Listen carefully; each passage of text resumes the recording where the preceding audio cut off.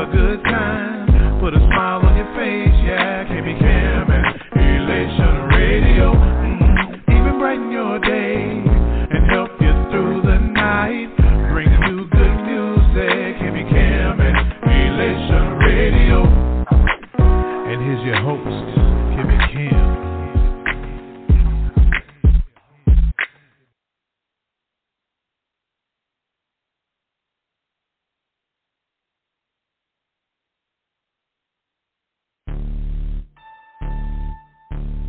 Yeah. God Squad, bruh. That life you living, man, you can't afford that. Nah. Yeah. Could've saved any soul, but you saved me. Yeah. My life's a game to the devil, so he played me. Life for the world so pricey, I hope you got the racks. But that money ain't gon' save you when them demons come attack. You can't afford that. They want your life and not your paper. But when Jesus put the bill, say see you later to them haters. That's real talk. I get in the whip, say a prayer, and then I feel lost. Had a talk with the Lord for real, y'all, and he told me demons still soft. Can't hang with the name of Jesus, so why would I complain? Stump the devil in my Adidas. Got Jesus on my brain, homie, get on my level, cause I'm on the winning team. But the Lord loves us. John 3:16, don't start no stuff. I don't care how it seems, we'll get the last laugh. Up in heaven with the king, my heart was empty. I'm so glad that Jesus filled the hole. Y'all, my God is in control. Say it's so, no Dr. Show. Okay, you bought me at a price. I can't afford that. Lord, you saved my life, so I ain't going back. Been in there at night. I can't afford that. I can't afford that. Look, you paid the cost to be the boss. I can't afford that. Hell's eternal loss. I can't afford that. Dying on the cross. I can't afford that. I can't afford that. Nah. No bank account full of dollars, no mouth full of grills, no house on the beach, no sign on the wheel, no polo on my back, no diamond on my wrist, no Lambo outside. I push a 06, the fame and the riches, the dubs and the switches, involved with the word, but the world was my mistress. No blunts in my hand, no hand mixed with coke. I'm on my Christ swag. My friend is the ghost. No more hanging late. Papa was a rolling stone. I'm at the altar. The kingdom now is my home. Evil never sleep. Tomorrow never promise. I can't look back now. Can't afford it, to be honest. No more backsliding. I'm in the front seat. Elevated, now I praise him to a crunk beat. He paid for my sins, a post-dated check. Ordained a minister, a post-dated check. You bought me at a price. I can't afford that. Lord, you saved my life, so I ain't going back. Been in there at night. I can't afford that. I can't afford that. Look, you paid the cost to be the boss. I can't afford that. Hell's eternal loss. I can't afford that. Dying on the cross. I can't afford that. I can't afford that. Nah. Okay, he laid it out, I paid the cost. For half this world to say didn't walk, for half this world to say didn't breathe on these dry bones when we straight from wrong. To hell with these enemy spirits. My job is to bring up 2 children. As long as they call and hold on Jehovah, I'm all about my father's business. I can't afford your company, your wicked tongue stop corrupting me. I'm on cloud 9 and not heaven bound, all shackled down with no hope around. I'm praying and hoping you listen. Build faith through a repetition. I came as a vessel, my strength is his armor, I can't afford to be missing. Through vision, he sent me a mission, obeying his every intention. With walking with greatness you live, Jonah, you end up with belly with fishing. I can't afford a physician, I can't afford ammunition. Jehovah my tower, I look to the mountains to seek whatever is missing. I can't afford your energy, I can't afford you hating me. I know Christ had to deal with Pharisees, but don't tempt the God that dwell in me. I can't afford no stress in me, been rock bottom with no air to be, so I can't afford, can't afford, not praise the God for the air I breathe. Okay, you bought me at a price. I can't afford that. Lord, you saved my life, so I ain't going back. Been in there at night. I can't afford that. I can't afford that. Look, you paid the cost to be the boss. I can't afford that. Hell's eternal loss. I can't afford that. Dying on the cross. I can't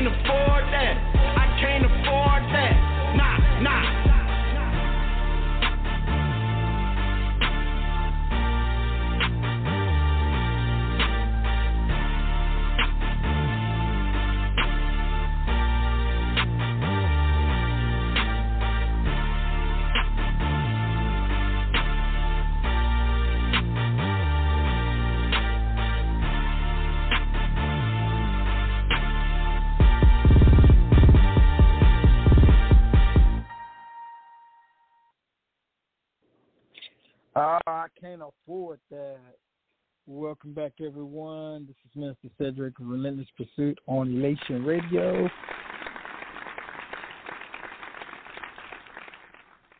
Wow. Today is October the 15th, 2021. Wow, I can't believe it. It's already October. I know it has been a while, it seems, since we've done a podcast, since we've talked about anything at all. But I want to first let everybody know, this has been one of those times. September the 9th, believe it or not, wow, I'm a grandfather now. And I tell you, I have had such a great time realizing what it's going to be and how wonderful it is. And I tell you, so I found something I love, I embraced it, and I am chasing this. This is just awesome because his name is Braxton. He's been introduced to the world again as of September the 9th, and I got to spend time with him. It is so weird because all of a sudden now I'm FaceTiming my daughter just to check on her and my grandson. So it's awesome. And I can't tell you the feeling because I don't think I'm old enough to be a grandfather. But, hey, I am. I guess I got to quit repenting for lying about my age. I keep saying I'm 35. Well, I'm a little bit older than that now. And so I wanted to say thank you to everybody for your prayers. I've had many things going on. Man, it's been a wild ride this last month. But everything I'm finding out, and I tell you, it has just made my prayer life that much stronger, and which it's just been awesome. So Sister Kim has been praying for me, so I say thank you, Sister Kim. And, I really appreciate it. Just love you to death because you have always been there. You're awesome. So it's been really good. And now that I shared all the good news with you, we got even more good news to share with you. I have my good friend, my partner in crime on with me tonight, Jason. And I just want to make sure you're on with me tonight, Jason. Yes, sir. I'm here. Can you hear me? I can hear you fine, brother. How you doing tonight? Good? I'm doing good, Grandpa. How are you doing? Watch yourself now. Watch yourself. But I'm doing good. I'm doing real good. I'm embracing that role. I'm telling you, I'm embracing that role. That's awesome. I used to laugh at mothers and different grandfathers when they would get all excited over children and grandchildren. I'm like, wow. But I tell you, it's awesome. So I'm going to make sure I send all my friends pics, of course. I don't want to put them all over the web because it's not my place. I don't think everybody needs to know. But the most important people will know. But, it brought me to a place, man. It has made my prayer life stronger. And it kind of lines up with what we wanted to talk a little bit about tonight. But it has made my prayer life stronger. And as we read in Scripture, we find that Jesus actually gave his disciples instructions regarding prayer, right? And I think it's important for us as Christians to know and understand, and not just know and understand them, but to follow these instructions, right? And so I was reading in Matthew today. I actually was reading Matthew 6, 5 through 15, but the scripture I wanted to read out, for us to start from, if you don't mind, Jason, was 6 and 6, and what Matthew 6 and 6 simply says is, "But thou, when thou prayest, enter into thy closet, and when thou hast shut thy door, pray to thy Father which is in secret, and thy Father which seeth in secret shall reward thee openly." Man, that's kind of like praying for a grandchild, or like praying for anything. When I read that in Matthew, I started to, pray in secret, and it kind of made me think about a few things, but I started thinking about that. And I said, pray in secret, because how they say what you do in the dark will always come to the light, right? Well, your blessings, it says that God will reward you openly, right? so everybody will know that. So I wanted to talk a little bit about praying the Lord's way tonight, Jason. Is that all right with you tonight, man? Oh yeah, I think the discussion of prayer is a good one, because I think so many people, especially Christians, get confused about what prayer really is, and some of the models we see, like especially in church, religious leaders, they sometimes can skew that model. So when you really just go back to the Word and you see what not just God has ordained, but what Christ has actually laid out, because he actually spoke directly to this and about this, it does actually make you look at what we're doing. So I think this is a good thing to talk about, something I'm excited about, because I always tell people when you talk about this Christian walk, I tell you, everybody, it's like a relationship. And every good relationship requires communication. That's talking and listening. And prayer is our way of communicating with Christ. And if we're not doing that, how effective can we be in building that relationship? So I love this topic, and I love the fact we get a chance to rap about it a little bit. Awesome. That's great because again, it's kind of a bit to read. I don't mind reading it, but it's Matthew 6:5-15. And you know, basically what it says, gosh, it's a lot for me to read. I'll go ahead and read it though, because I think it's important for us to focus on what we're told. Okay, focus on what Jesus gave the disciples, because a lot of times, prayer. I mean, before you actually really took church, I guess I should say church seriously, but before you really got engaged in church, I mean, were you taught about prayer by your parents? Who taught you to pray? Your friends? Did you learn from the church? Did you just copy what you heard pastors say? I mean, what did you know about prayer, Jason? I'll tell you, that's I think this what leads to the confusion that we have, especially in the Christian community. No one ever sat down and taught me about prayer. Of course, we read the scriptures, about, the Lord's Prayer, and we'll go through that a little bit today. But most of my ideal of prayer really came from just watching people do it and emulating what they're doing without the full understanding of what it really is and what it really means. And that was always a gap in my life, and I'll tell you, because of that gap, I always, whenever I get a chance to talk to anybody, I thought prayer was this complex, complicated thing that requires, studying and reading and all these different things that you have to do to be effective in your prayer, right? And, it was kind of overwhelming, right? Because I say my prayers and, but with the thought of like this thing being such a big process, it was one of those things that I'm like, well, this is just my little prayer. I guess I'll go ahead and say it. And it became more of something I did because I was a Christian, because I did not have that full understanding of what prayer really is. And it's funny you said it like that, because I used to think you had to have these. You really couldn't pray effectively unless you had this deep connection with God, and you had these. You remember the movie Moses and the Ten Commandments? Those old movies. You had to be bold, and you had to, And then I realized, okay, that's all fake, right? but that takes us to another place. But before I get too deep, I'm gonna go ahead and read the Matthew 6:5-15. And again, the Lord's Prayer. It says, "And when thou prayest, thou shalt not be as the hypocrites are, for they love to pray standing in the synagogues and in the corners of the streets, that they may be seen of men. Verily I say unto you, they have their reward." Verse 6, "But thou, when thou prayest, enter into thy closet, and when thou hast shut thy door, pray to thy Father which is in secret, and thy Father which seeth in secret shall reward thee openly." Verse 7 says, "But when ye pray, use not vain repetitions as the heathen do, for they think that they shall be heard for their much speaking. Verse 8, but not ye therefore like unto them.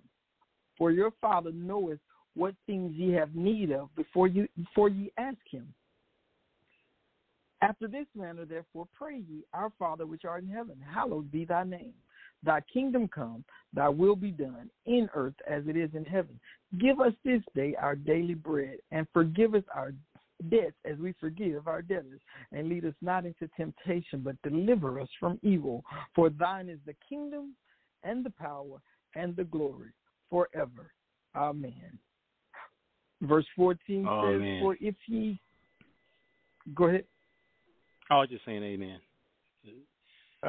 Amen. As the verse 14 says, for if ye forgive men their trespasses, Father will also forgive you. But if ye forgive not men their trespasses, neither will your Father forgive your trespasses. That's a lot. But I mean, I think we have the blueprint for how we are to pray. And you know, if you go back to verse, if you go back to verse 5, it says, "Don't pray like the hypocrites." Right, and the important thing, what's the important? I mean, it doesn't help me understand the important thing about not praying like the hypocrites. You know, the scripture says it basically points out that they want to be seen by others. Why is that a problem? Well, I think the biggest thing that we always come across, and I think it's not just with prayer, if it's just anything spiritual gifts, you know, those types, is why are we doing this? Are we doing it for the glory of God? Are we doing it for the glory of man?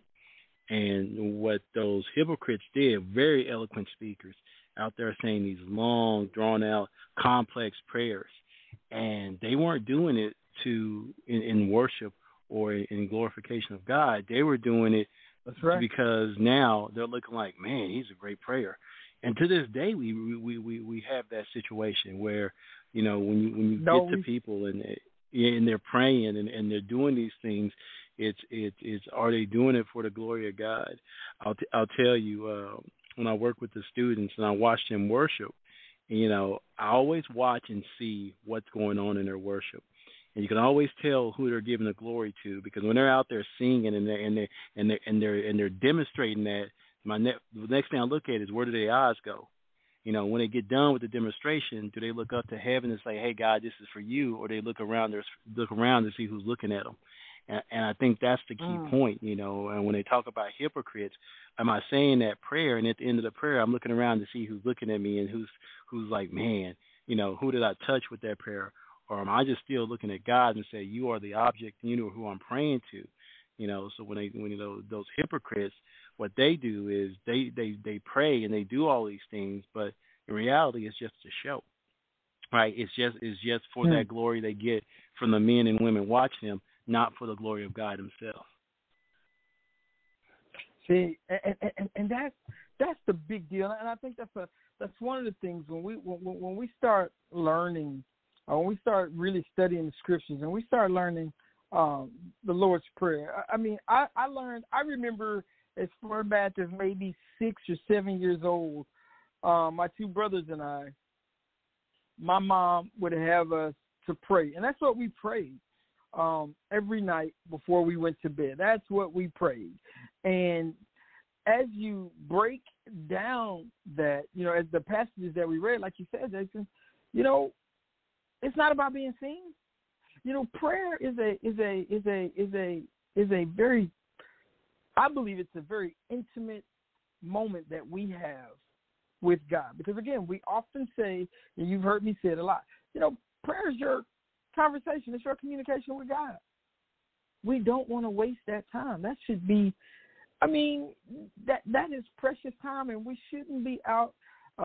One of the examples you gave me earlier, Jason, was method acting. You know, we don't. And my thing is, as the scripture says,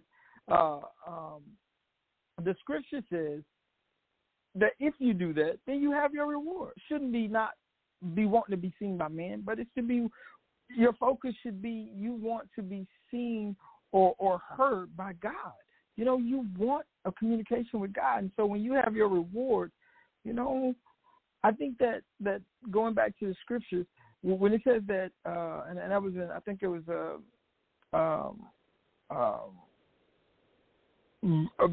I forget the exact verse I was on. I think it was still in 5. I'm thumbing through my page. Verse 5. When he says at the end of verse 5, you will have your reward. That reward comes from the Father. I would much rather be rewarded by the Father and not by man. Am I right? Because the things of God are eternal, right?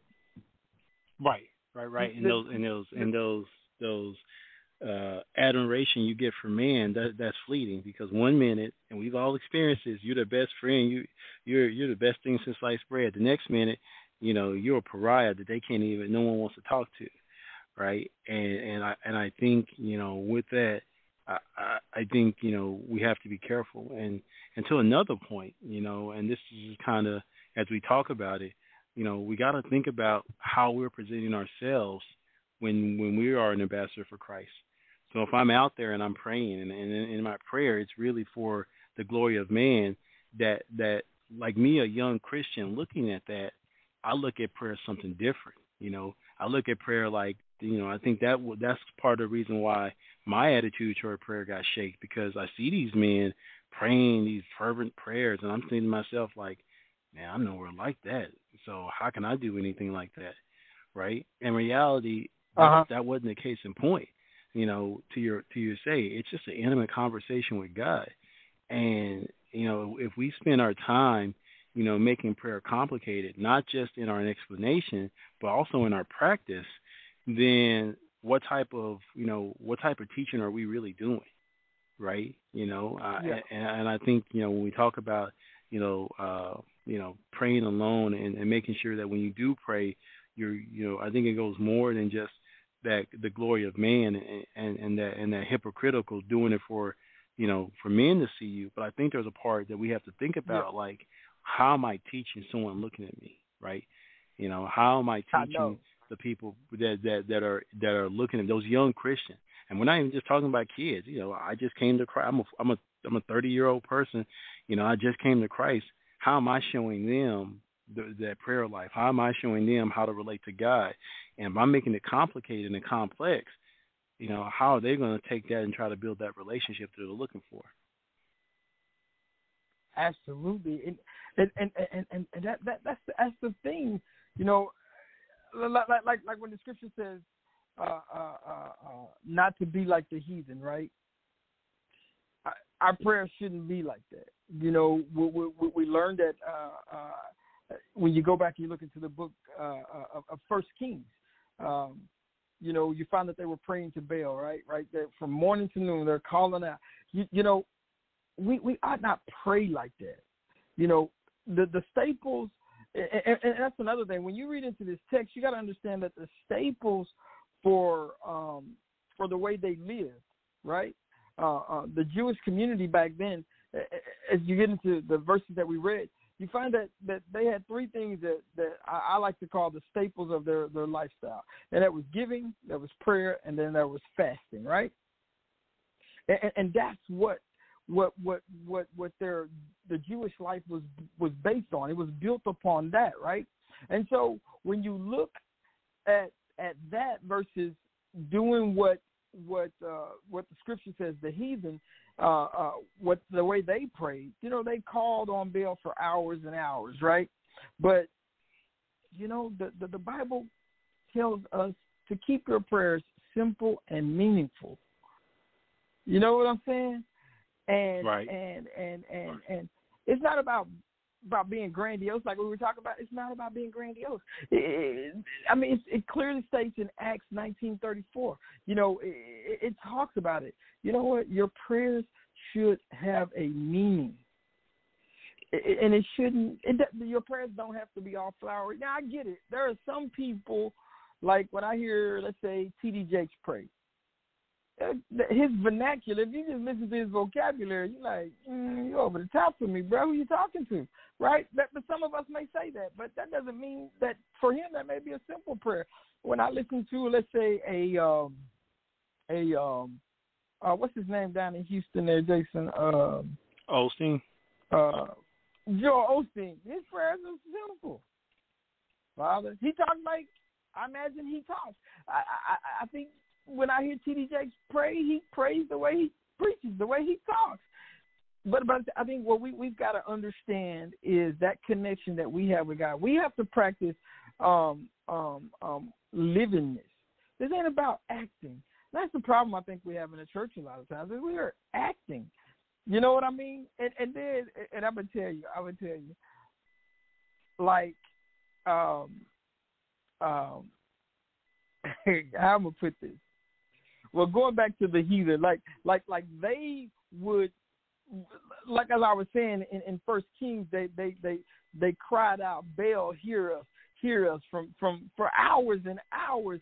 You know, why are you continuing to call on the name of God? Is this just a vain repetition? Are you just repeating the same thing over and over and over? Have you heard somebody pray like that, Jason? And the reason I'm asking you, what do you think? Well, what does the scripture? Not what you think. What does the scripture basically say about that, though? So that's the question I want to pose to you, because I've heard those repetition prayers. I've heard people say, "Hey, I pray every day to God for this. I pray every day to God for that." And I've heard people say Scripture says pray consistently, or what's it, incessantly, right? With no breaks, and continue to pray. And I've seen people take that Scripture and say, "I need to keep praying keep on praying." And the question I ask is, you know, and as we study for prayer, it does, I like you're saying, it's set it and forget it, right?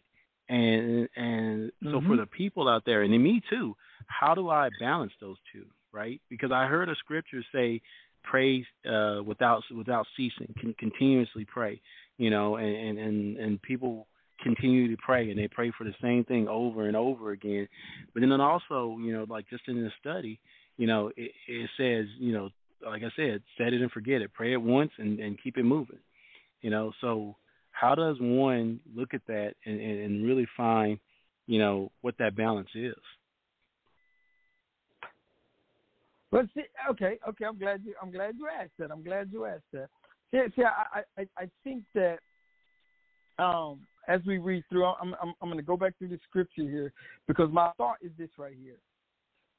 When you say vain repetitions, when you're just repeating something, right? You're just saying, like again, the example I used was 1 Kings 18, when the priests were praying to Baal, and they just kept saying it over and over, Baal, hear us, and they just kept saying it over and over for hours, right? You know, I think it's like this. When you do that, you just say the same thing over and over and over again, right? I think that, of course, God hears you, right? I think, of course, He hears you, and I don't think it goes against God, but I think that in reference to what we were reading here is vain repetitions, and what I mean by that is, I think prayer, when you call on God, it should be there should be a deep desire in you. There's something connected to what you're praying for, as in a want and a desire. Basically, when I look at a want, I want a new car, and I get the new car. Oh, no, I'll go back. Let's look at a little kid. He wants this toy, and he may seem like he really, really wants the toy, and then you buy the toy for him, and a day or two later, he don't play with it no more, right? To me, that's what vain repetitions are. When you're calling out for something, but it really has no real connection with you, right? I think that when we read the scripture, when we get into the scripture, it's saying that look, you can pray for 30 seconds, right? You can pray your prayer for 30 seconds and know that this was, you laid it out. The desires of your heart were laid out. Or you can pray for 35 minutes and say the same thing over and over again. Our heartfelt prayer is just to show people that you are on your knees and you are praying and you are calling on the name of God. It's vanity, you know, and I think that's what we have to be careful of, right? I mean, even when you read it, I mean, Jesus doesn't say, well, you have to say this part of the prayer. You can do portions of the prayer. You can even sometimes pray the same thing over and over again, right? But as long as you're not just espousing empty words meaning words with no meaning. You know what I'm saying? And I think that's where I don't want people to get confused on that. Just that you can pray the same prayer over and over again, this heartfelt prayer. But I would caution people against this. One, your words just becoming empty words, right? Your words, you're just saying them to impress others. Because, again, in the scripture it says, well, I assure you, you have your reward. That means that all the blessing you're getting from God about that prayer is already there. You got it. You ain't getting nothing else, right? You can pray all you want. But I also think that sometimes when we keep basically begging for the same thing over and over and over again, we do it out of worry. It's not really a heartfelt prayer. With that God, did you hear me tugging out the God? You know what I'm saying? Yeah, and I think that's the sense? key piece. Yeah, and I think that's the key piece. It's to everything. It's not what you do, it's the why you doing it, right? It's like that kid, right?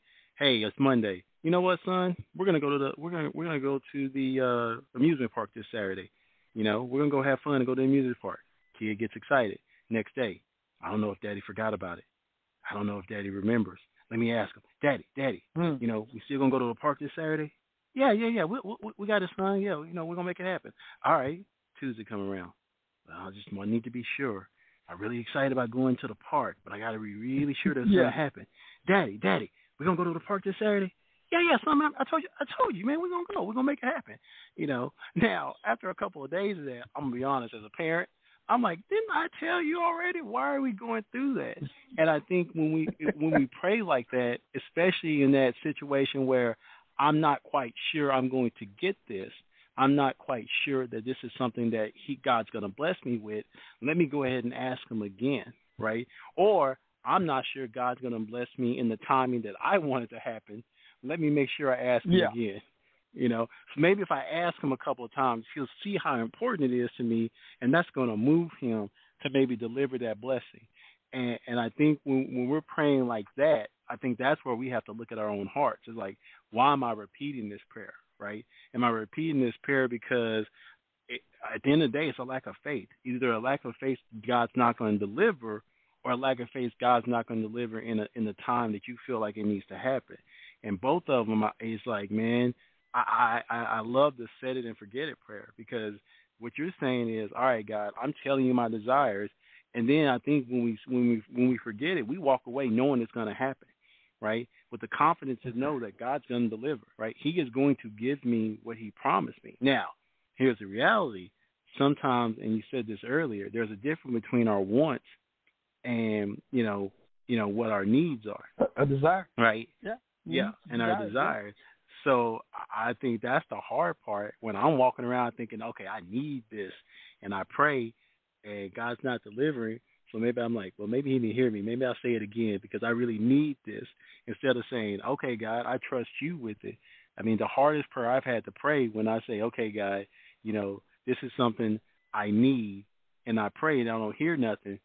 But it's not that I don't hear nothing and I don't hear anything. What I hear is God saying, that's not a need, bro. That's a want.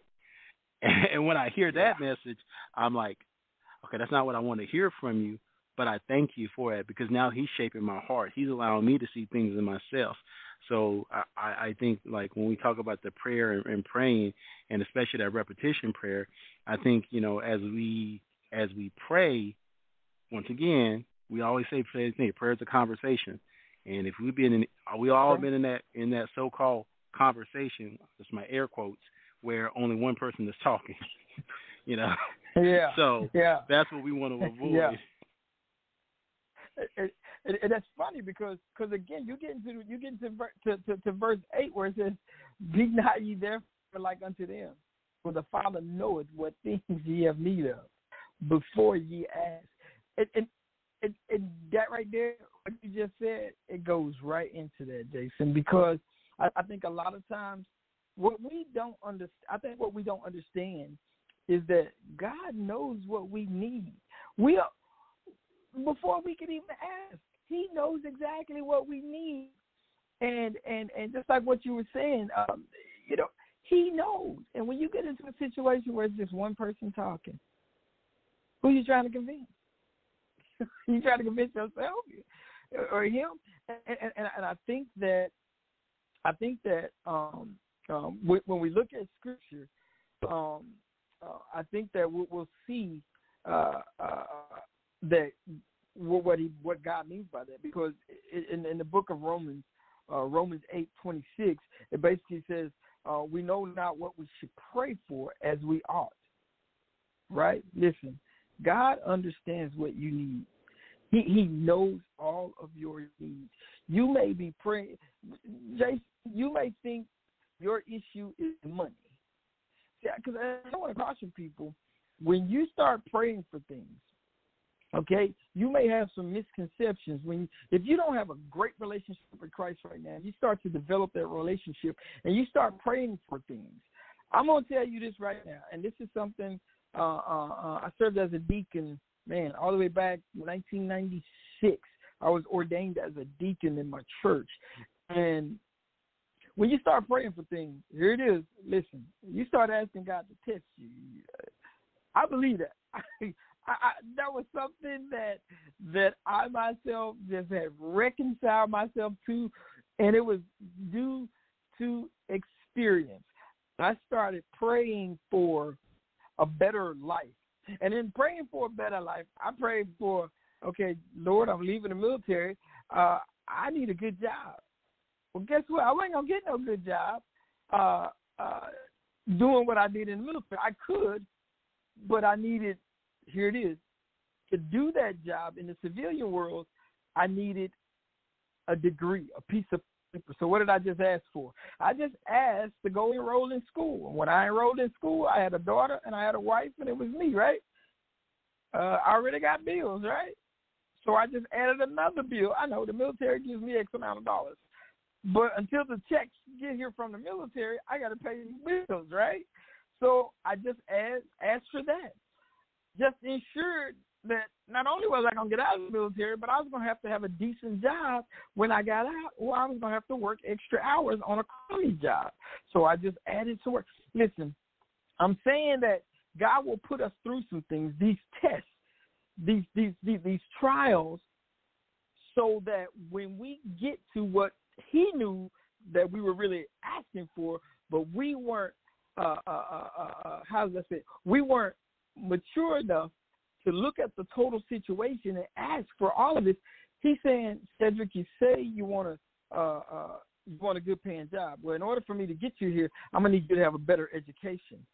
So as you try to get this education, Sedric, you're gonna have to develop some discipline. You're gonna have to learn to control your finances. You're going to have to learn to, here it is, manage your time better. You see, all of these to get to a desire, and my main desire was to be a great family, but I was going to have to go through all of that learning to get to where I wanted to be. But God already knows. His wisdom is so infinite that He knows everything that you need along the way, and He gives it to you, but we're not always mature enough to see it going in. And so that's another thing about prayer. God knows exactly what we need before we ask. And we may ask for something. God knows if we don't need it, sometimes that prayer just doesn't happen. And there are times when God will allow you to have a thing that you think you really want. And if it's not for you, it ain't staying. He may allow it to visit, but it's not staying. So it's important to pray and be earnest in our prayers, because we need prayer. We can't get through life without it. And I think that oh, go ahead, Jason. Yeah. I mean, to when you talk about prayer and like I always say, it's just a conversation with God. You know, I'll tell you, I can't go without talking to God every day because not just for the comfort and convenience, not to tell him how great he is, but sometimes just to stop me from being stupid. Because I'm gonna go out there and try to do Yes. like you just talked about what I think I want to do, but in reality that's not what I need to do, right? And it goes back to thing the concept that was out there. Remember those bracelets that said WWJD, what would Jesus do? And my answer was always the Yes. same, whatever Yes. God tells him. And that's where we have to be. And, you know, and when we can't hear what God's I like telling us, that. if we're not talking to him, right? I ain't never heard somebody be told something to do unless they're talking to that person, right? So I think it's important, yeah, you know, that talking and that listening, you know. So yeah, I don't think we can go anywhere without prayer. And anybody who tells me they can, I'm like, well, you're a better man than me because I can't, you know, and I gotta give them props for that. And that's the funny part because, you know, one of the things about prayer is this right here, and you said it a couple of times tonight, is that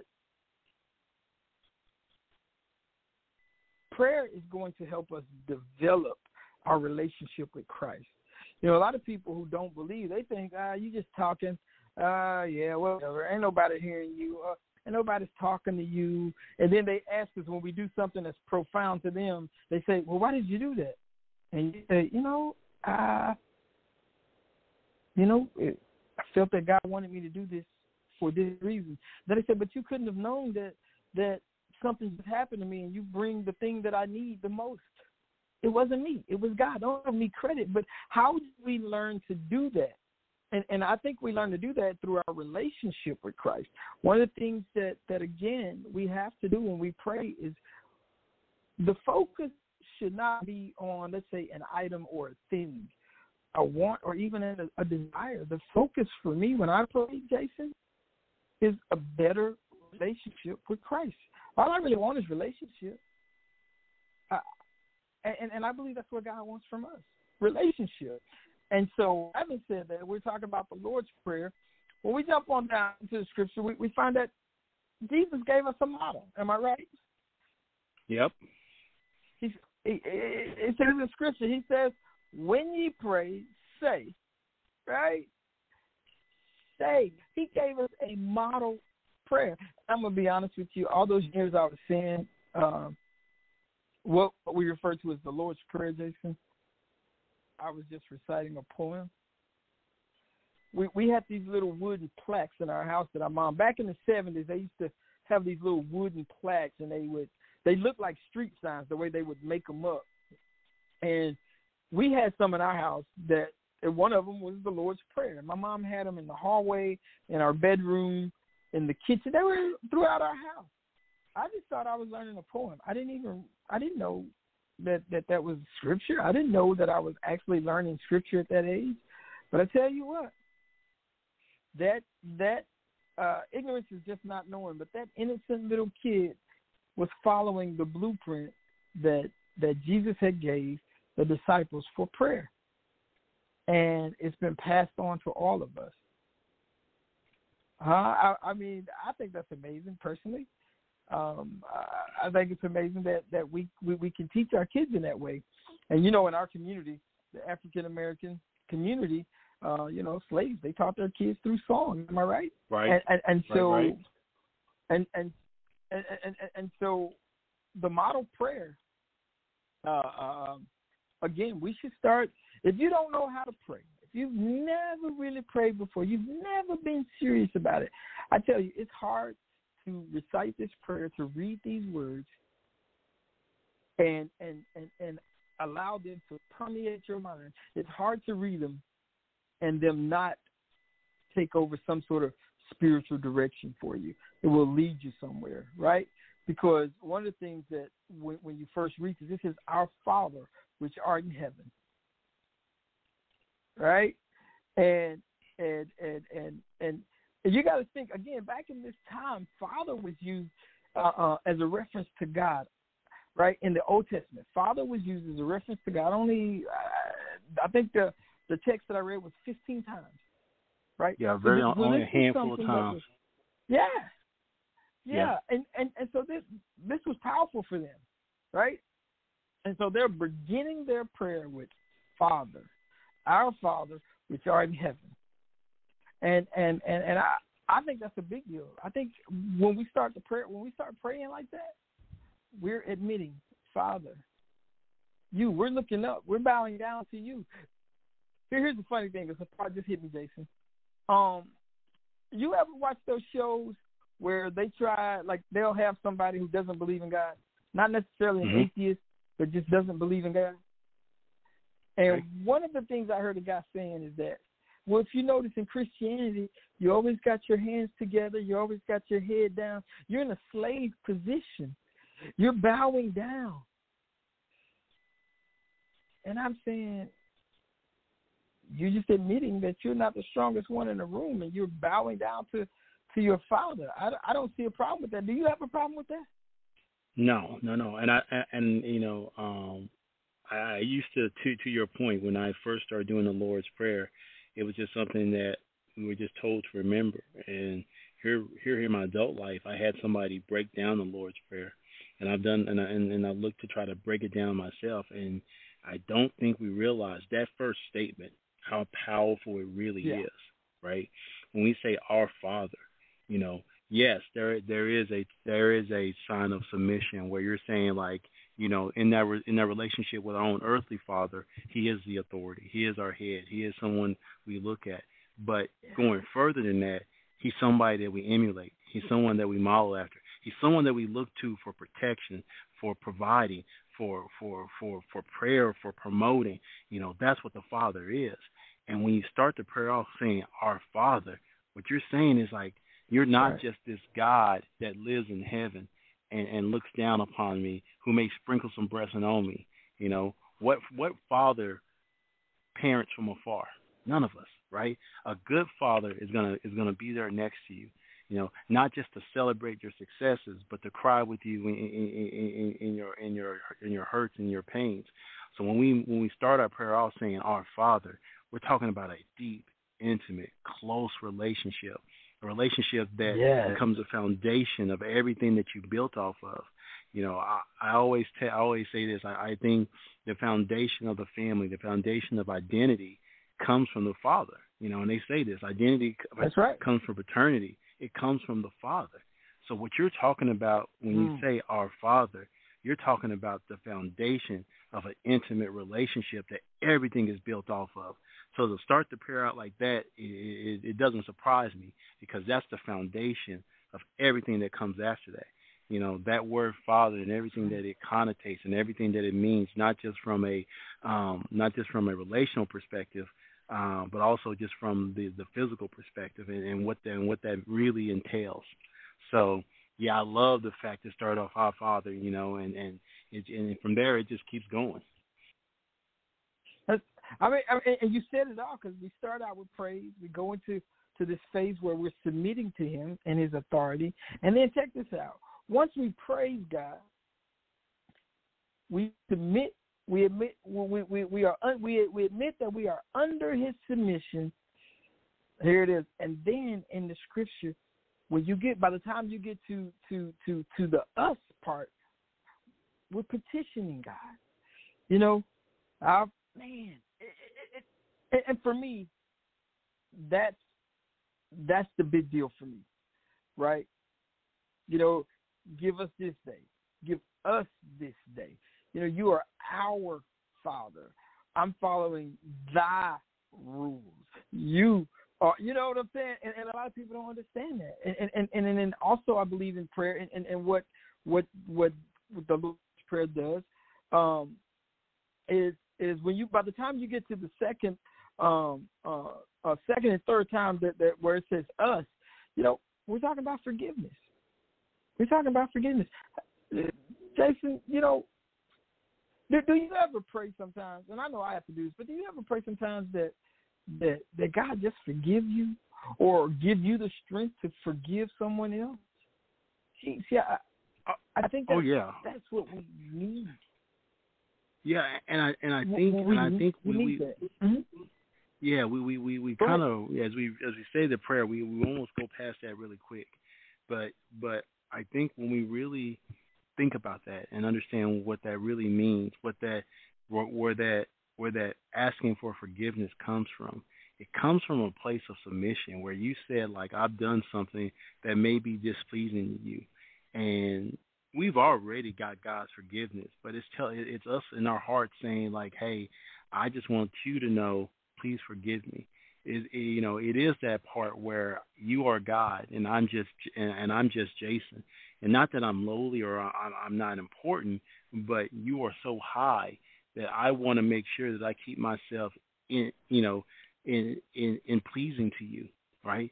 It goes beyond just, hey, I know you're always going to love me, but because I love you so much, my only response is to work to please you. And I love that fact where I can go to my Father and ask him for forgiveness, not just because he's going to grant it, but because I get a chance to stay in graces with him. And it just reminds me, unlike some of our earthly fathers, how his graces just abound, So although we're asking for something that's already given, it's not really to get it. It's just in recognition of, man, look at this great gift I already gotten. So when we say, like, just when we ask that prayer and we talk about that forgiveness piece, and we talk about the strength to forgive others, that is a supernatural strength, because in our flesh, we take record, right? We take notes. We got a history and a ledger of, I owe this person this, I owe that person that, oh, that person, I owe him double that.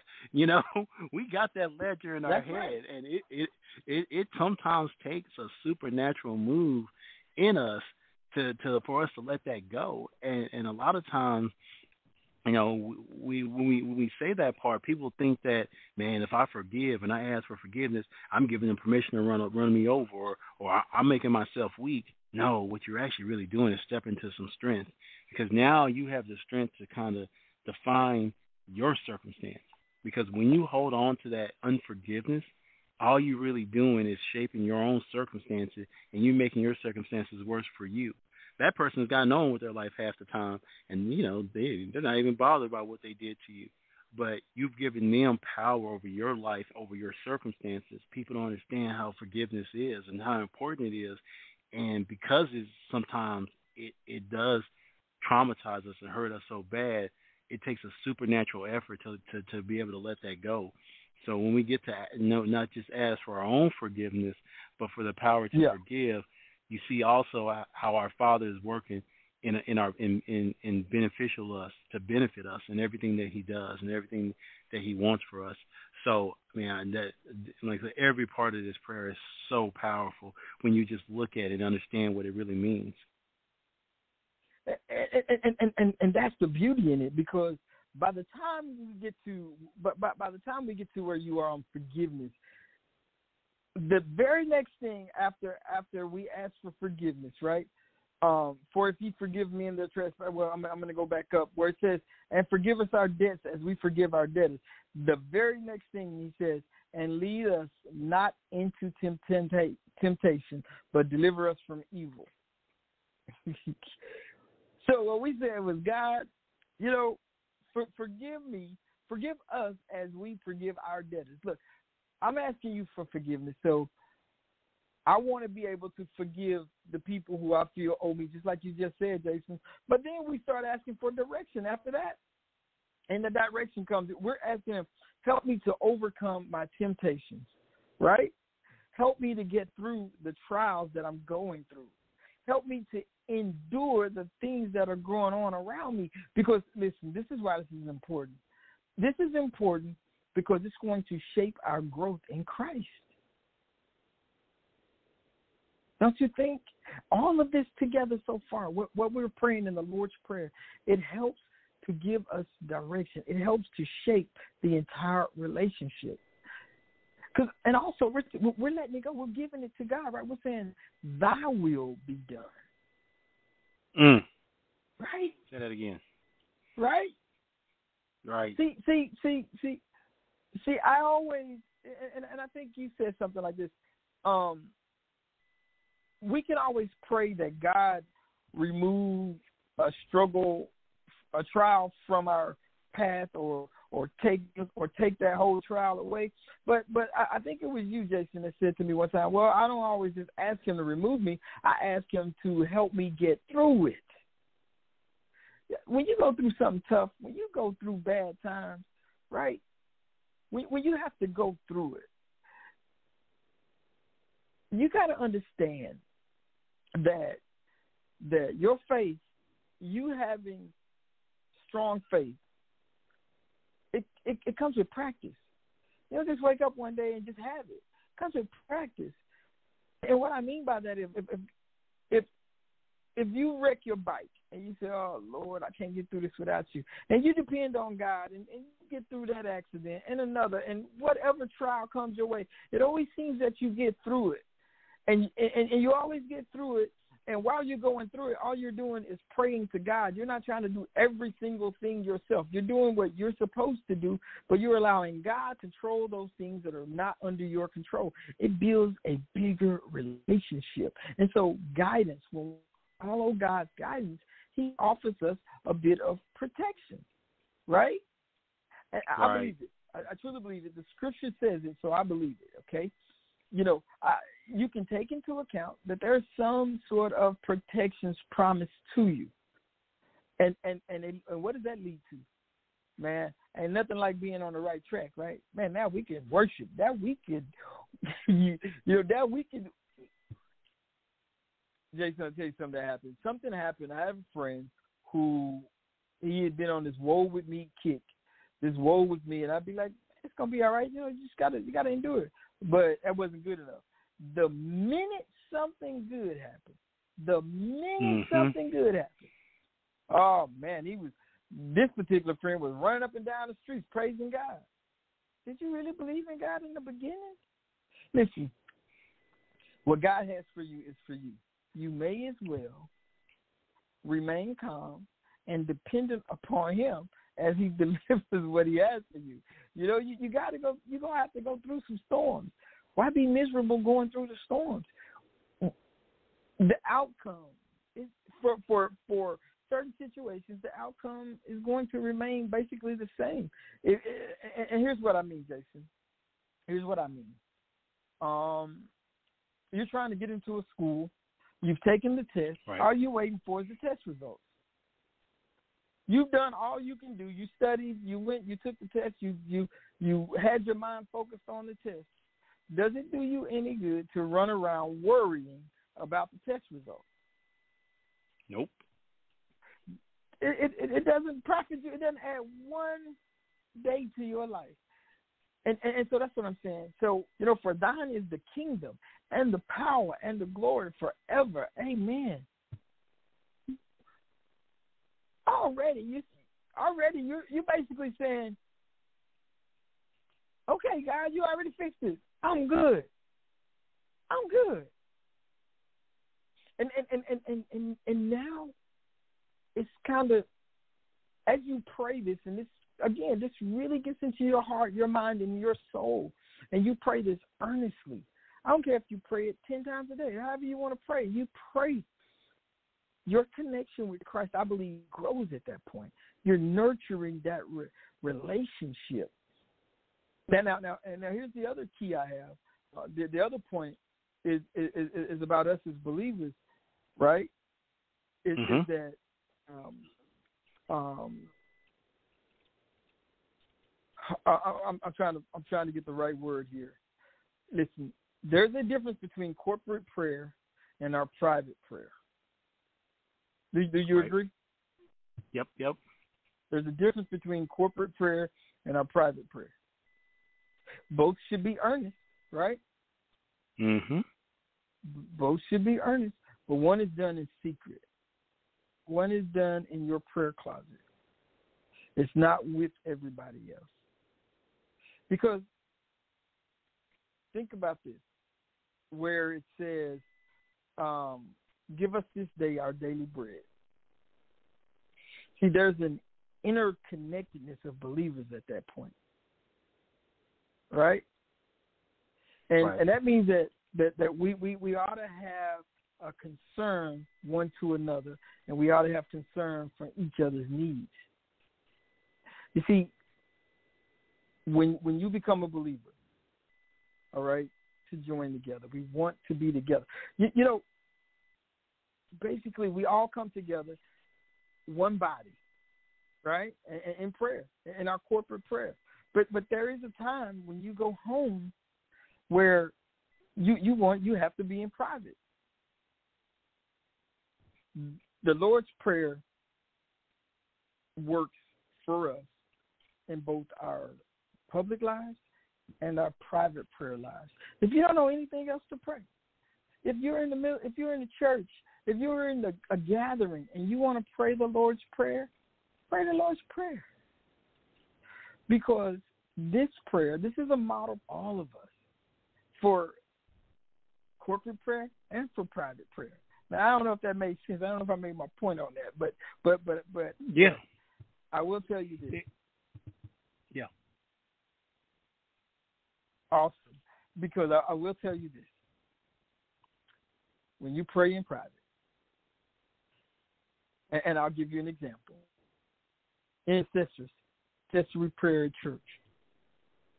Intercessors generally go in and they're praying. It's a private. Yes, sometimes there's 10, 15 of them.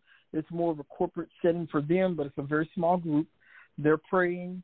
You may have a prayer group, small group. You're praying. But listen, you pray in private, and God rewards openly. Does that make sense? Yep. They pray for like the church and the things of the church, and in the end, God rewards that. Yes. Yes. And that's important. And my thing is this right here. It's important because, you know, we have to know. We have to know and understand prayer. We have to, you know, sometimes you just have to know what you're asking for. You have to know, you know, the Lord's Prayer is a model prayer. Now, I would recommend that we all learn this prayer and be able to kind of break it down in our own minds and our own hearts and accept what God is saying, so that when you do pray out in the open, if you're praying for a specific thing, you still can include these elements, or you can just use that prayer because it's important. And what this is about, I'm going to be honest, this is not about having fancy words or being able to quote scripture at this point. This is about developing your relationship with Christ. And that's what we ought to be doing right now, developing our relationship with God. So, with that said, I'm gonna let you close this out, Jason. I'm gonna let you close this out with something, because there's just a thought that you have, but that's really important. Prayer is really important. The Lord's Prayer, if that's the only prayer that you know, pray it. Yeah, because like we talked about, it's not the words that we utter. It's not the fanciness of the vernacular that you use. It's not how long you pray, how loud you pray. It's about the heart behind it, and it's about a conversation. And if we don't leave with anything else, just know prayer is simply as talking to God, and it doesn't have to be, you know, this big elaborate thing. You know, just like we're a father, right? If our kids just want to come talk to us while we're doing simple chores in the middle of anything, we want that relationship, and He wants that relationship for us. So when you start the prayer, just start by talking, right? And as you progress and you start using some of these models of prayer, don't just read them as a word, but look at them as a way like, okay, God, give me greater understanding as we talk, as I share with you my heart, and we just talk about things, and we're talking through things, just pray and just talk and just know that's what it is. It's just a conversation, and He loves to hear from us, and He'll love to hear anything we have to say to Him. And that's the beauty right there. Jason, thank you, man. I hope and pray that we help somebody tonight. And I hope I wasn't so confusing. But I'm so excited, I'm so amped up, because I have been praying just for a number of things, and God is so awesome. I always prayed to be a good father, a good enough father. And you know, when I talk to my kids today, and to hear them talk, I think God did that for me. He gave me that desire. He gave me the desire in my heart when it came to my children, when it comes to my children. Tons and tons of struggles. Some I'll never talk about, but tons of struggles. But you know what? My commitment was to always be there, and I think God has really blessed our relationship. And I want to encourage anybody who feels that they're having a tough time. You hang in there and you do what God told you to do. And I'm telling you, at the end, watch God work. It may not feel good, may not look good, may not smell good, may not even taste good. But I'm telling you, at the end, just like we say, God the Father, you know what? I'm telling you, he is going to bless. And it's important. That is the reason it is so important to have a relationship for yourself with Christ. That is the reason you should have a relationship with God right there, right? Because you two will share some really intimate trials. And I tell you, nobody better to have on your team than God, okay? So with that being said, y'all know how we do it this time. Find something you love. You embrace it. And you chase it. And that is your relentless pursuit. This Minister Sedric, I'm signing off tonight. I want to say God bless you, and God thank you, each and every one of you. Have a wonderful evening. Sister Kimmy.